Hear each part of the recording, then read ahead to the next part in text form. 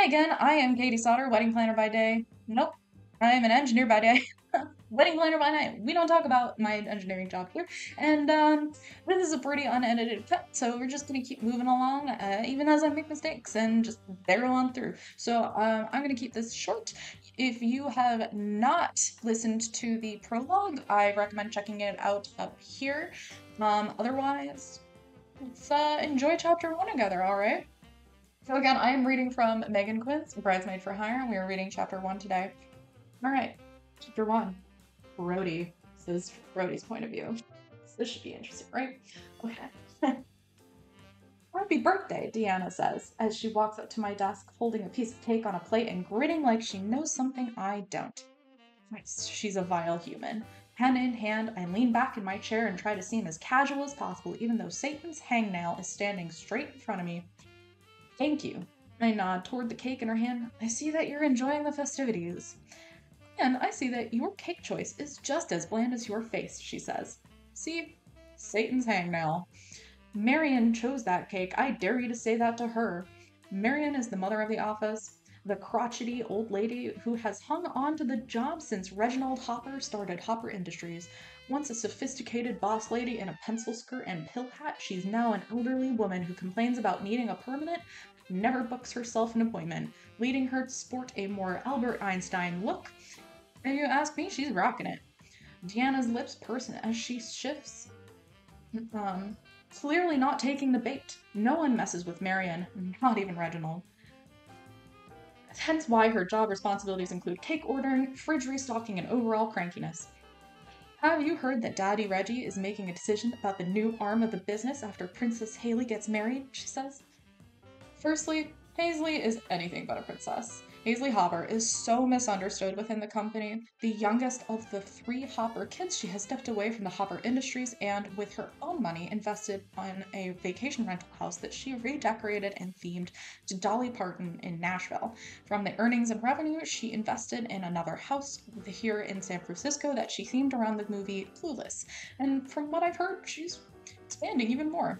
Secondly, the term Daddy Reggie is only used around the lower level employees in the office, and if he ever heard that we call him that, we'd find our asses hitting the curb. Thirdly, how does he know this is insider information? Drives me nuts. I swear, she never works, just hovers around the office like a fucking troll, listening in on conversations and logging it away to annoy me later. Yeah, I heard that. I lie. I never show my cards to this woman. You nervous? Not in the slightest, she says with a grin that makes her lip curl into a snarl that would scare the dead skin off of any snake. I click the top of my pen, keeping my eyes trained on her. Maybe you should be. She rolls her eyes. Please. The Hopper family will be coming off a high of an extravagant wedding in Bora Bora. Their heads will still be ringing with wedding bells, and when they're presented with the 2 ideas, they're going to be more attracted to my wedding services proposal than your idiotic boutique rental proposal. It's not idiotic. It's actually quite intelligent. Business proposal that not only helps the city's economy, but also Hopper Industries. Deanna just can't look past her inflamed eyelids to see that. Keeping my face neutral, I say, well, I guess we'll see. Just admit it, she says. You're scared. Scared? Maybe a little scared. Her idea has merit. She wants to expand into the wedding industry using commercial buildings as venues, and the fact that the Hoppers are going to be fresh from vows on a beach in front of a lagoon? Regency magazine did an entire article on the event. You might be in fucking trouble. Cute that you think I consider your competition at all. She stabs a piece of cake and brings it to her mouth. Keep pretending. It will keep you in a delusional state so your fragile male ego doesn't shatter into nothing. She starts to leave but then nods at my computer. Also, you might not want to have the competitor's website up on your computer for everyone to see. It's called research, I say as she walks away, her stupid, frizzy ponytail swaying with every step. She's so fucking annoying, I mutter as I turn back to my computer, where the Kane Enterprises website is in full view. Huxley, JP, and Breaker Kane, the brothers who own the company, are Hopper Industries' largest competitors. Based in Los Angeles, they've taken their business to both coasts and have recently moved up the Pacific coast and started renovating old buildings old office buildings into affordable housing units. It's a huge tax break for them and sheds a positive light on their company. It also spurs on the economy, creating an environment where lower income families don't need to spend all their money on putting a roof over their heads, meaning it could be spent elsewhere. It's brilliant, and I've been watching the transformation from a distance. So has Daddy Reggie. And he's not happy that the Canes have encroached on his space. It's why he tasked us to come up with a new idea that will help expand Hopper Industries into the commercial space. And with technology advancing, allowing employees to work from home, empty commercial spaces have been popping up all over the city. Daddy Reggie wants to cash in on the buildings with a grand idea. Deanna and her ill-fitting pants have come up with the wedding industry expansion. Me, well, I came up with the idea that I think is way more creative and has high merit. Something new and innovative. I'm proposing that we take some of the smaller, empty commercial spaces and turn them into pop-up shops for rent. I know what you're thinking. How is that going to compete with $1 billion wedding industry? Well, it doesn't. But what it does do is add a modern twist to the company. Currently, Hopper Industries is known for their Hopper hotel chain, ranging from luxury vacation stays to affordable overnights, as well as being the largest almond producers in California. With over 500 acres of farmland in Central California, you can find Hopper almonds in every grocery store, gas station, and airport. But that's it. Between farms and hotels, there is nothing modern about Hopper Industries. That's where I come in.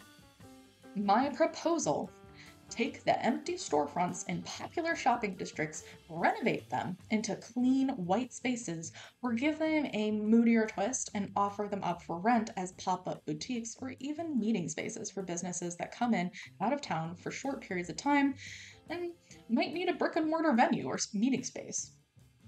Like I said, is it a $1 billion industry? No. But will it bring in a younger market, create buzz through social media, and be something we can expand throughout the country as a unique experience? Yeah. Do I think it's going to beat the spectacle Deanna is drumming up? Well, let's just say I might be a little scared. Did you get some cake? Jaleesa asks as she steps up to my desk, pulling me from my panicked thoughts. Jaleesa is my direct manager, my best friend in the company, and the reason I have this job opportunity to come up with a proposal for the Hopper family in the first place. I turn to face her, more relaxed since I get along with her so well. It's easy to work with someone who believes in you. White cake and vanilla frosting really isn't my thing, I answer. It's Marion's, hence why it's ordered every single time. Not surprised. She looks over her shoulder and then pulls up one of the other desk chairs near my area. I saw Deanna over here. Was she taunting you? When is she not taunting me? I shake my head. She thinks she has a leg up with her whole wedding idea. From her immediate silence and the twist of her lips, I can deduce that Jaleesa knows something that I might not. What? I ask. She glances around again, and when the coast is clear, she leans in. I actually came over here because I heard Reginald is leaning toward the wedding idea. Of course he fucking is. It's the easy choice. Fuck, I growl, as I rub my hand across my forehead.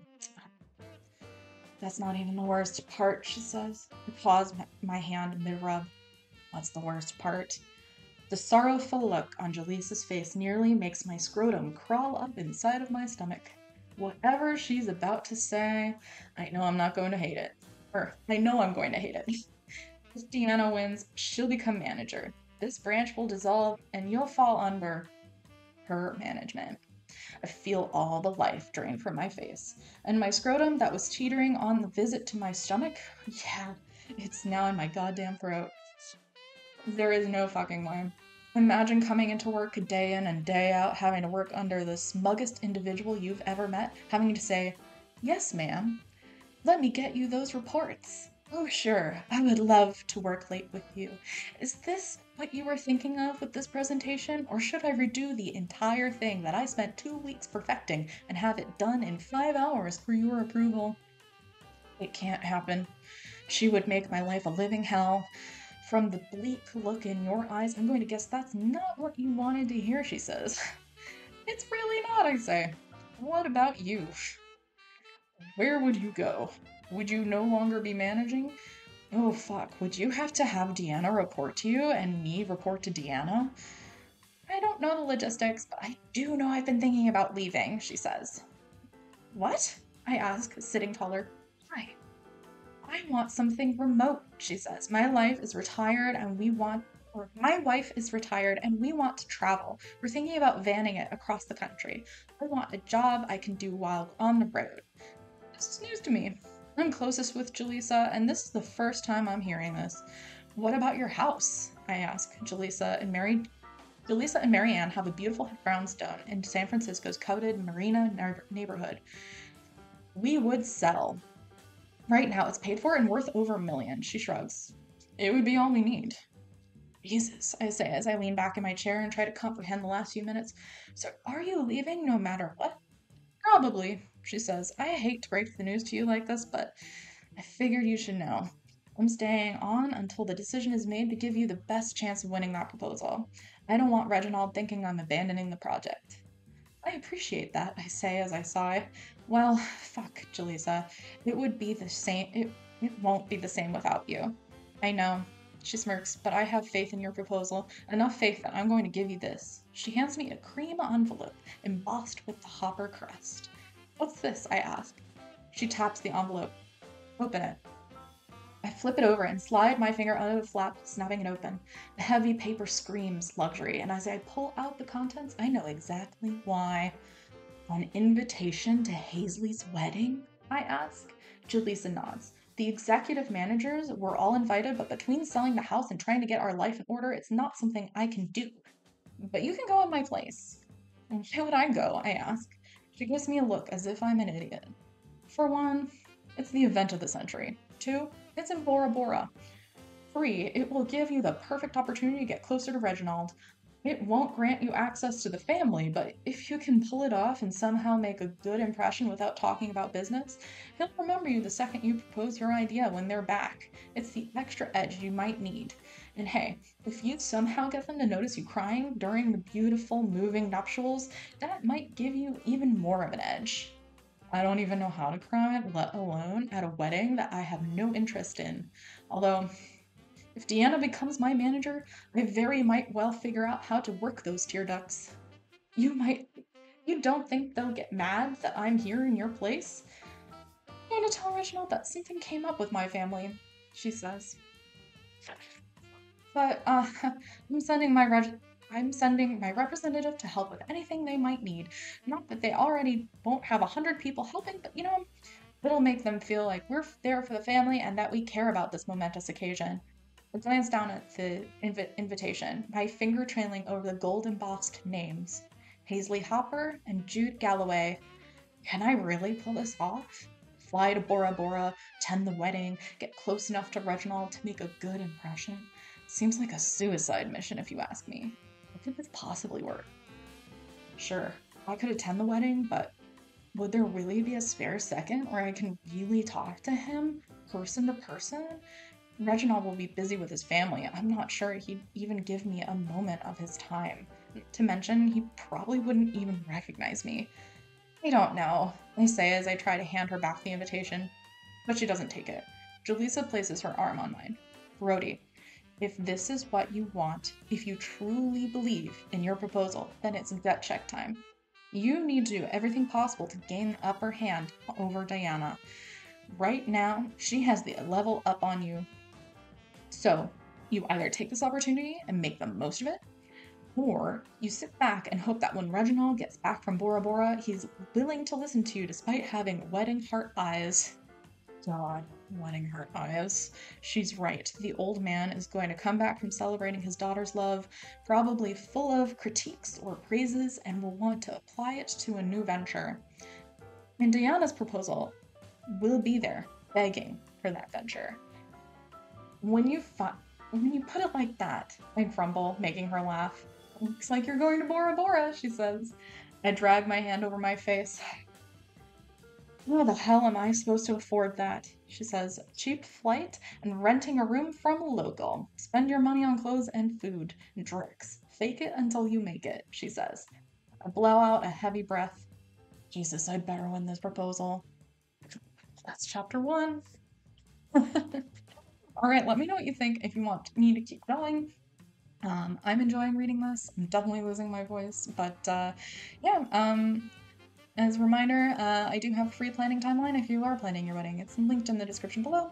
And if you enjoyed this, just subscribe and I'll keep posting them. But yeah, give that like button a like. Subscribe. Doing a dance for you. Yeah, join the Otter family. Cool. Keep it PG for me, okay?